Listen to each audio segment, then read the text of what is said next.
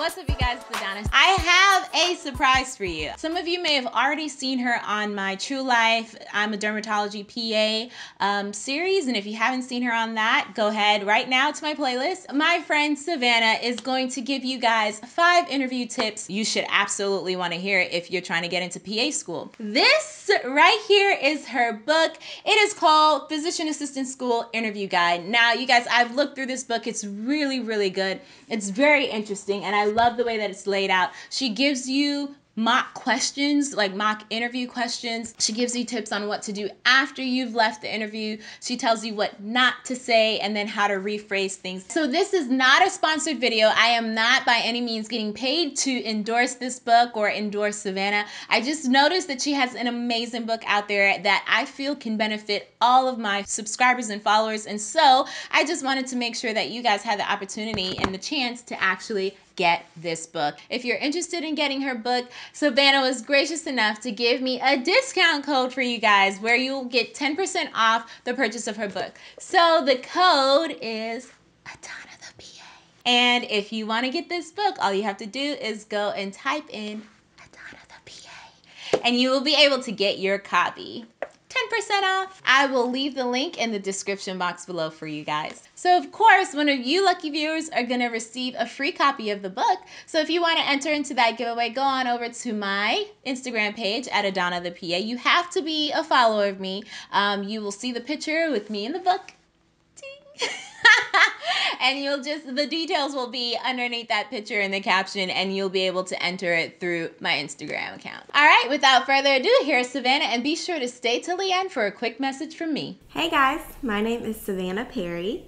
Huge shout out to Adanna for asking me to team up on a video about interviews. If we've never met before, I run a website called the PA Platform, and I am the author of this book, which has just come out in the last couple months, the Physician Assistant School Interview Guide. I love talking about interviews for PA school. So a little background, I'm a dermatology PA. I graduated 4 years ago, and ever since then, I've been helping other pre-PA students reach their goals of becoming PAs. Today, I want to break down 5 tips for interviews. Now, if you get this book, there's a lot more than 5 tips in it. In the first couple chapters, we go over just kind of how to prepare for interviews, tips, tricks, what the admissions committee is looking for, and how to stand out at your interview. It is my firm belief that if you get an interview, that is your ticket into PA school. So the personal statement gets you the interview gets you in.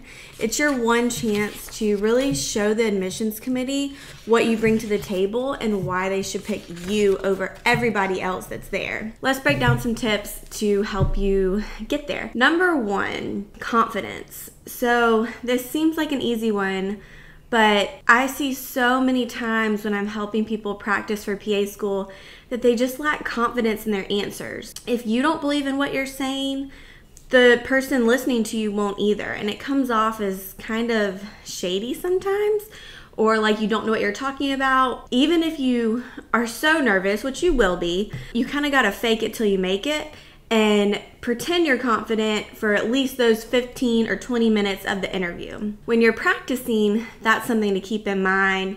Whoever you're practicing with, make sure that they feel like you are exuding confidence and that you are ready to become a PA student. That brings me to number 2, which is getting your mindset in the right place. So your mindset going into your interview needs to be, how can I convince them that I am the best candidate for a spot in this program and that I'm gonna be a great classmate and a great colleague. So in 2 years, you're gonna be a PA just like the people interviewing you. And they want people that they can connect with, that they would feel confident sending their patients to as referrals, and that they really can see who you are as a person. Don't try to give the correct answers. There's not such a thing. The reason you're at an interview is for the admissions committee to learn more about you. They wouldn't have invited you for an interview if they didn't feel like there was something in your application that stood out that made them want to know more about you.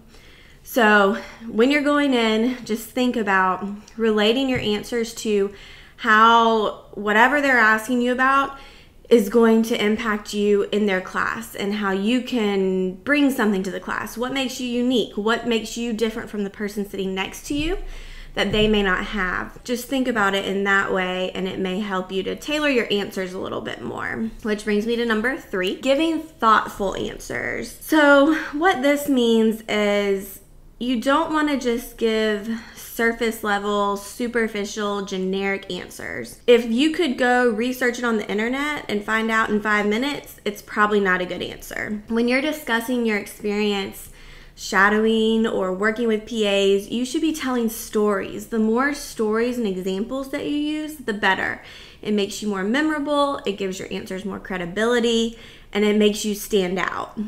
Anyone can go look up the PA profession and tell you it's a great thing, tell you a little bit about it, but until you've seen it firsthand and had those personal connections and those personal feelings associated with why this makes you so excited and why it's something that you've worked so hard for and pursued so much, it makes such a difference in your answer when you actually use those experiences. When you're thinking about your answers, using stories and examples, but also doing something that I call bringing it full circle. You want your answers, again, to relate back to PA school, being a PA.